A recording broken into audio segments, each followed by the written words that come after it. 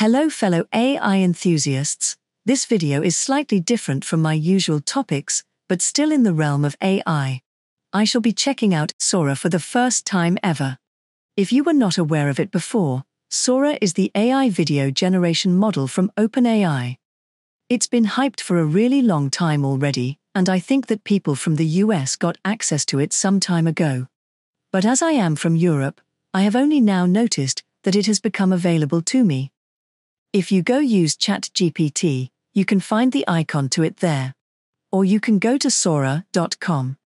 If you have an existing subscription to ChatGPT, you can log in with the same account and use the same plan with SORA. I don't think it is available with the free plan. You have to be on at least the Plus plan to be able to create videos.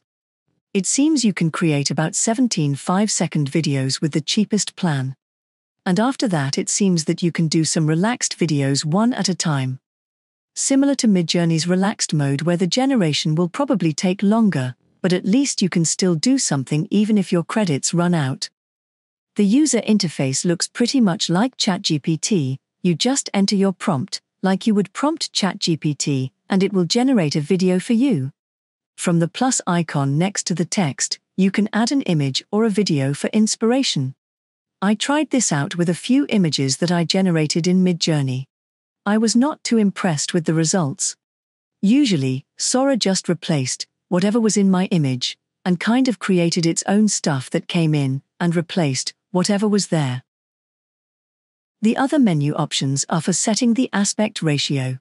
You can do either 16:9, 1:1 or 9:16. Then you can also set the quality of your video. This is also restricted by plan, so with the cheapest plan, the maximum video quality seems to be 720p. You can get higher video quality if you are on the more expensive $200 plan. You can also set the length of the video. It seems to be by default 5 seconds for 720p videos. I think if you lower the quality, you would be able to generate longer clips. There is also a possibility to set how many variations you would like to see. For me, I have the 4 variations grayed out, and I also selected to have only one variation per video I was trying to create. And the last button is for presets. There are some that exist there already like archival, film noir, cardboard and papercut, whimsical stop motion and balloon world. I tried all of them out, and they do seem to add some type of an effect to the videos. And you can also create some yourself. You also have the storyboard option, which reminds a video editing program. And when you have generated a video, and click to open and view it, you have some more options available to edit your video further. You can change the prompt with Edit Prompt. You can open your video in the storyboard view with View Story. You can possibly extend or shorten your video with Recut button. Remix button will take the created video as a base, and you can describe what changes you would like to see. Blend will do a transition between your created video and another one. It seems it can be a video that you upload or a video that you have created with SORA, and Loop will make your video loop continuously. I discovered you need to cut it smaller a bit to make the clip under 5 seconds for the loop. I think it just creates the start and end so that they will blend seamlessly together. So that's pretty much it. The rest, you have to figure out yourself, as in how to prompt, so that you will get your desired result. I am still a beginner with this, so I tried out all kinds of things. I tried asking ChatGPT for good prompts to try out. I tried shorter prompts, and longer prompts, and very long prompts. SORA seems to be struggling with some of the more abstract stuff and always seems to default the more regular things. There is a top page for videos that have become popular, so there can be pretty interesting stuff that can be created with this. But to be honest, my creations were kind of weird and boring and not at all what I would have expected. And also, there seems to be an issue with the typical AI stuff, like a person having 3 arms or a fish growing a second tail out of its head. And sometimes, SORA really struggles to depict whatever you want to make. Basically, throwing in just the words that it recognizes, and not doing what the prompt instructed it to do. The presets seem to help a lot. From all of the presets I tried, they did have somewhat nice results. I think my best video came out with the archive preset of the antique dolls dancing. A short prompt, but it did pretty good. I also tried to create some of my own presets with the help of ChatGPT. I checked out some of the top videos too, and some of them had a really long word salad prompt and other ones were pretty short. So I guess you can keep it short and you do need to describe some kind of activity or action. Otherwise, you will end up with a pretty static video.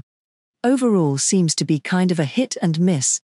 I've had nicer stuff from other video generators in the past. SORA does do some reality quite well, but there is definitely room for improvement. If you wanted to use this in place of stock footage, then be prepared for multiple attempts at creating a video you are satisfied with. I was kind of disappointed that my credits ran out so fast. I feel like I didn't even get to have a grasp of how to prompt so you would get some really nice outcomes. I am grateful that there is a relaxed option that helped me to keep testing out the prompts, and you have seen my attempts in order as I went along. But for once, I think this is a video generator where direct prompting is kind of better than providing it an image to go from. Other video generators seem to at least semi-successfully animate the image that you provide it. But SORA seems to take your image as the first second, and then it seems to backwards engineer your image to a prompt that takes the video over. Also, SORA seems to be preferring photorealism as the overall style. So, in my opinion, it's fun to play around with, very difficult to master in its current state, and I think I'll keep waiting for the long-awaited Midjourney video model. Yes, the quality can be at times a bit more realistic than other video-generating AIs have been able to do, but it comes at a cost of SORA just doing whatever it wants, without really listening to your prompt. It seems to be somewhat okay when your prompt specifically wants to do something like you would see in stock footage. I'm guessing that SORA has been trained mostly on stock footage, so that's why it's better at that. Animals come out quite well, especially animals doing things that humans usually do. So, not perfect yet. You can get some pretty nice results occasionally, but it seems to be more trial and error. I wasn't trying to create anything specific, just playing around with it with all kinds of prompt lengths and techniques. But I wasn't fully happy with the majority of the videos that I got. But after a while, the relaxed mode really comes in handy to get some practice in with the prompts. All the other video generation AIs become really expensive after a while to do this kind of trial and error with the prompts. Because others just usually have a certain amount of credits, and if you run out, you need to pay money. There usually is no free slower option available. Anyway, it's still a long way off from being perfect all the time. And for the time being, it seems that us humans are still needed to develop our prompting skills to get nice and actually desired results. Let me know in the comments what you think about this. Have you already tried out SORA? Are you planning to?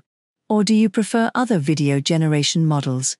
Thank you so much for watching, and let's continue prompting.